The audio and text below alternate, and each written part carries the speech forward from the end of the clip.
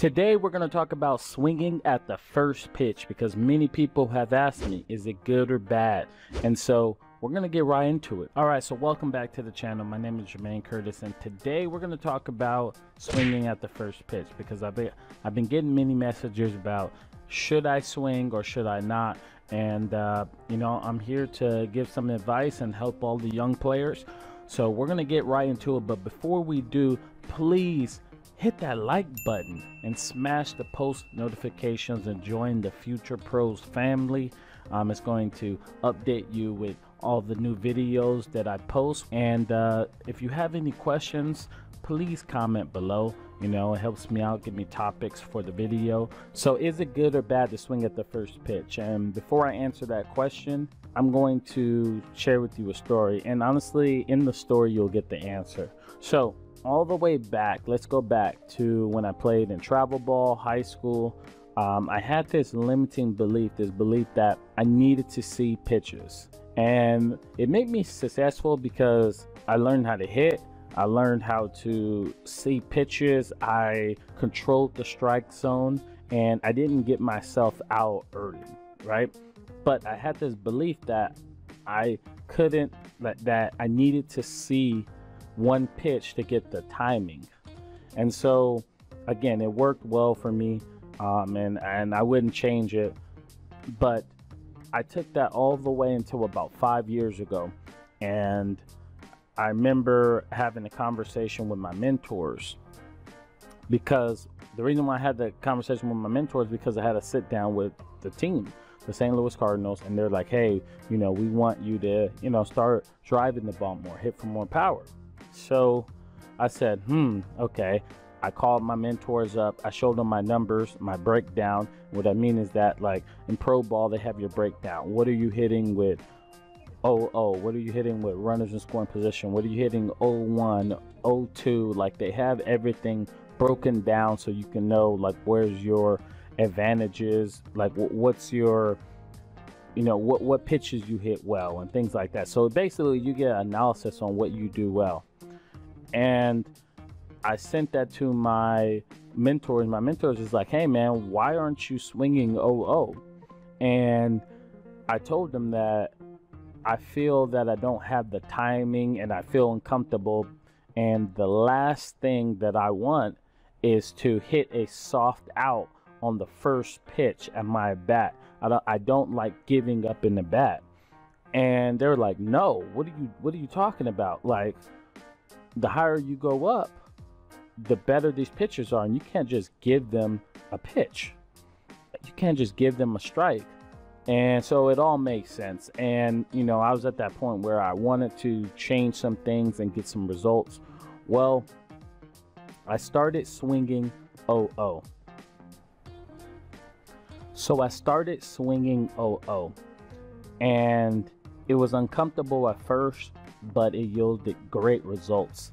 And I'll explain how. So basically, I would go up there, and what my power numbers, my doubles and home runs went up, and I didn't sacrifice my walks. I thought that was one of the things that would get sacrificed, was walks, because I'm going up there hacking at the first pitch. Well, I still was walking a lot. I was probably walking even a little bit more, and I didn't want to sacrifice my walks, because that was one of the things that I was known for, that I can get on base. Like, I control the strike zone and I can get on base, so I didn't want to eliminate that. But at the same time, I want to do damage, so I was like, you know what, I got to do it. So what happened was, again, I hit more doubles, I hit more home runs, and I walked because pitchers were scared to just throw the fastball right down the middle. They start trying to throw an off-speed pitch, and they would throw it for a ball. And so I end up being in more hitters counts, and that allowed me to be more successful. So if I had to give some advice out there, I would say start swinging at the first pitch if it's in your zone and it's a pitch to hit. Don't go up there swinging at the first pitch if it's a bad pitch. It has to be in the zone, and you have to know you have to swing at good pitches. because the last thing you want to do is swing at a bad pitch and it'd be a weak out. You know, it's weak contact. So swing at good pitches inside the strike zone, and don't let the pitcher just have a free strike. I was doing that early in my career, all the way up, and that was the scouting report. You could get a strike, you can steal a strike from Jermaine because he's just going to take the first pitch. But when I changed my mindset and said, no, I'm an aggressive hitter, and by the way, how I did that was I will start visualizing myself swinging at the first pitch, walking straight to the plate. I would even act it out in my rooms, and I would walk up to the plate and I visualize myself hacking at the first pitch, and I'm talking about hacking. And another thing I did too is on that first pitch, I took a monster hack and I sent a statement to everybody in the other dugout and on the other clubhouse, the other dugout.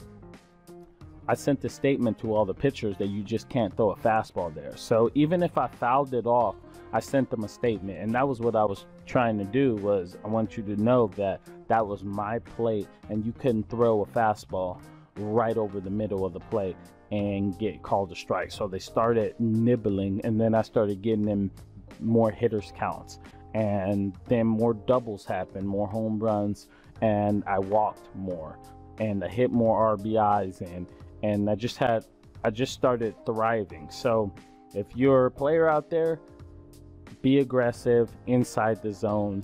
Don't let the pitchers, don't be passively aggressive.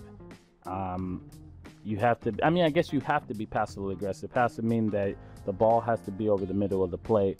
If it's not, then you don't swing. So passively, it's over the middle of the plate, you bring aggressive on it. So I guess you would be that. But be aggressive on those pitches, those mistakes, and you control the strike zone. Thank you guys. I appreciate you. I'm signing out.